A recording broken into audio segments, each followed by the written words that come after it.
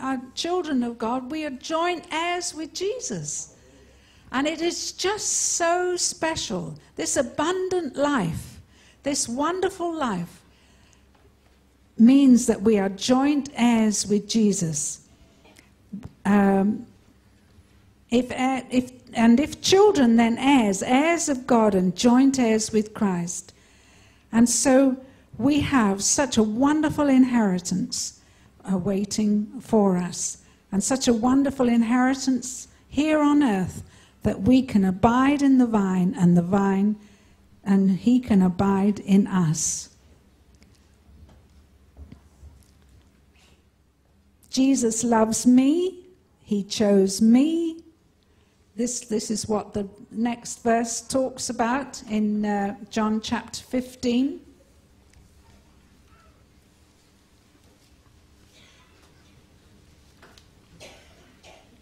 You have not chosen me, but I have chosen you and ordained you that you should go and bring forth fruit, and that your fruit should remain, that whatsoever you shall ask of the Father in my name, he may give it you. What did I say about the sheep? Jesus will always find you. And he not only finds you, he chooses you. He chooses you. Not only does he choose you, he not only makes you a friend, he makes you a child of the Father. Joint heirs with him. Wonderful. Not only that, you'll always recognize his voice. Always. My sheep know my voice. You'll always know who it is when he speaks to you. He'll find you. He'll speak to you. He'll give you life, and life more abundant. You abide in the vine, and you'll find that the abundant life will bring forth much fruit to glorify my Father which is in heaven. It is just so, so special. God is so good. He loves us so much. He never leaves anything to chance. He never leaves anything to us to do. He says, without me you can do nothing. Hallelujah. Thank God it's up to him.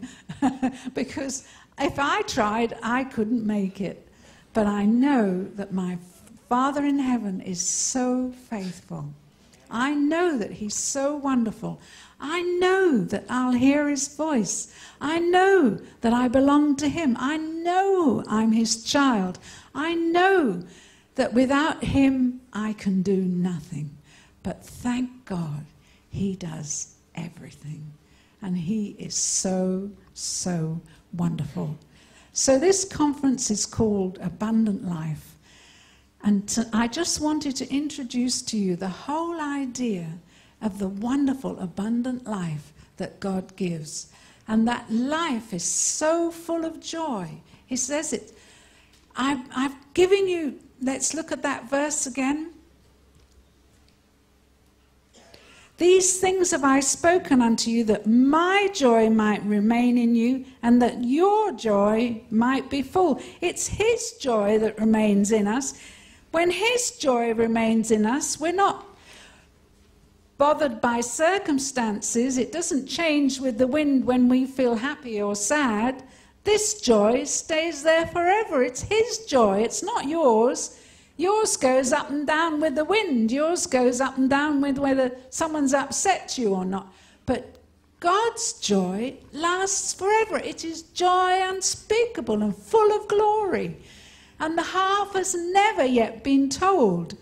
And so we know that we have this wonderful, wonderful, abundant life, wonderful, wonderful joy, wonderful, wonderful Father in heaven who says, if you ask anything in my name, I will do it for you.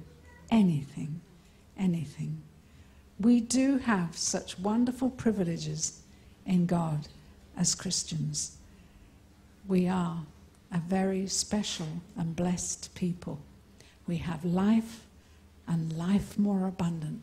We have joy, joy unspeakable and full of glory.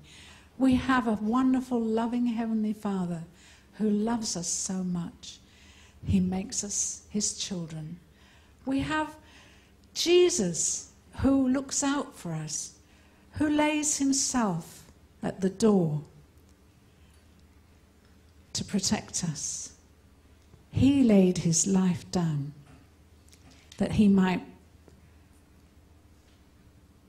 beat all the principalities, all the powers, and all the powers of darkness. He stripped them of their power on Calvary because he laid down his life at the door for us that we might live.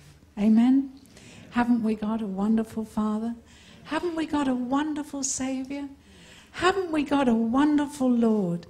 And none of it we deserve, but he loves us so much. So life abundant, abide in the vine.